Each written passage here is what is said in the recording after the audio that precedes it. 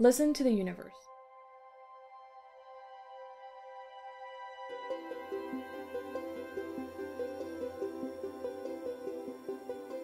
Did you know, Gopu, you can make stars in the water talk? How, Leela? Aim the stone at the brightest star. Can you see the ripples in the water? That's how things in space talk. When planets, stars, and black holes orbit, collide, or explode, they send ripples through the universe, just like the star you aimed at. Really? Really, those ripples are called gravitational waves.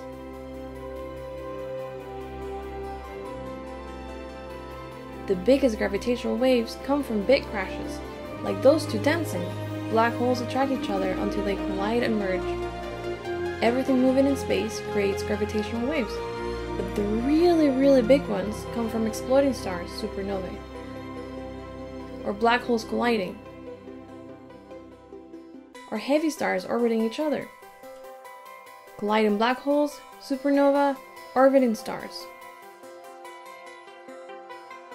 Leela, do those waves in space make things wobble, like the stars in the water? When I threw the pebble in, the stars around my brightest star wobbled. I guess they do make things wobble. That's more or less what Albert Einstein said. Who is Albert Einstein?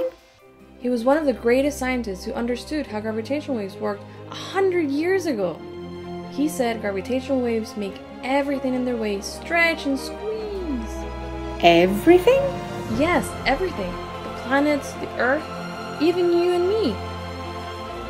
Stretch and squeeze. Stretch and squeeze. Stretch and squeeze.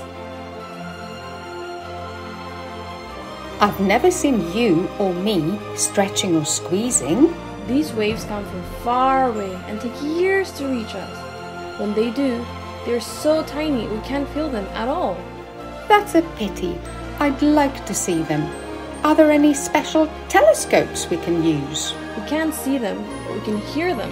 With our ears? Our ears are not sensitive enough. So scientists build really big sensitive ears, just like a rabbit's ear. They also have a name: Laser Interferometer Gravitational Wave Observatory, or LIGO for short. Wow, they do look strange. How do they work? Each of those tubes is 4 kilometers long. That's how far you get if you run for half an hour. Scientists use these tubes like giant rulers, sending light down each of them. At the end of each tube, there's a mirror to send the light back. When a gravitational wave passes through the Earth, space stretches and squeezes. One tube becomes slightly shorter, and the other slightly longer. By measuring the difference in the light, scientists can listen in when a gravitational wave has passed through. And they can measure it.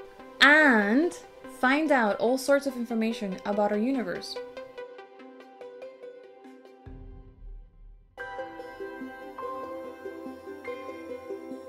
Where is this LIGO thing? 2 LIGO stations are in the USA. There are also 3 slightly different observatories: Virgo and Geo 600 in Europe, and Kagra in Japan. These places are all too far. I wish we had one close by. We will. It will be called LIGO-India, and it will be really close to where we live. That's amazing! I know! And I will become an astronomer and discover even more by listening to the universe. Me too. India is listening too.